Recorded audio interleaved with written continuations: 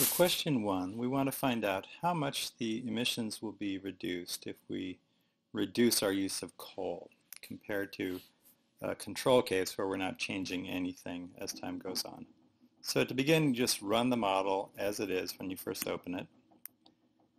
And we're looking at graph page 1, which is going to show us the total carbon emissions over time.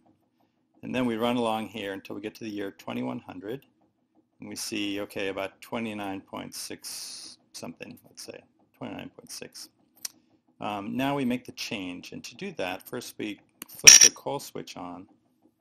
We change the coal reduction time from 30 to 20, and we change the fraction of coal reduction to 0.24. I'll just type that in there. So this nearly gets rid of all of our use of coal in terms of the sources of energy that we use. Now we can run the model again, and then we compare the emissions in the year 2100. So we see we have about something like 18.3 in this scenario. And so we just subtract that from the 29.6 that we got.